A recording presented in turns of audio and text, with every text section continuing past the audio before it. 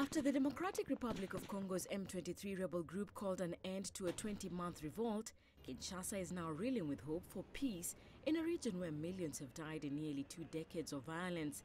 The defeat has also ignited a debate on how the fall of M23 may give a boost to President José Kabila.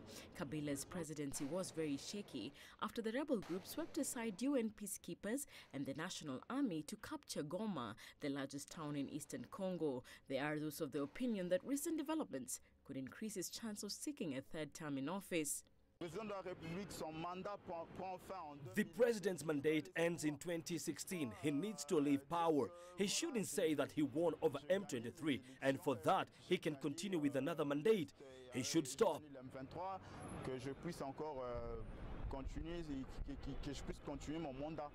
Albert Moleke, cabinet director for the opposition leaders Etienne Tshisekedi's UDPS party, believes that the opposition now needs to be even more vigilant. There is the danger that this will reinforce Kabila's regime with its tendency of punishing real opposition. I think that those who will continue in opposition need to be even more prudent, and at the same time, their focus needs to be a lot more strategic for their main ideas and in the main issues that they are fighting for. Ceux qui vont continuer dans l'opposition doivent faire preuve encore de beaucoup plus.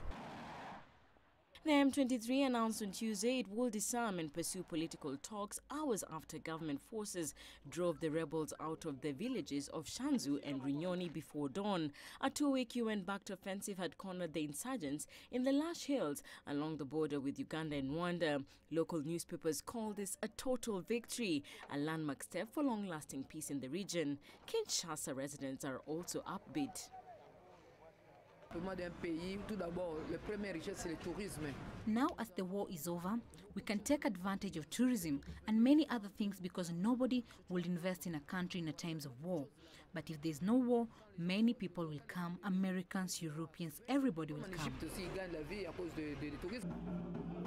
While there is some sense of renewed optimism in Kinshasa following the fall of M23, residents in Goma may have to wait a bit longer before they can fully enjoy long-lasting peace. Susan Mongeli, CCTV.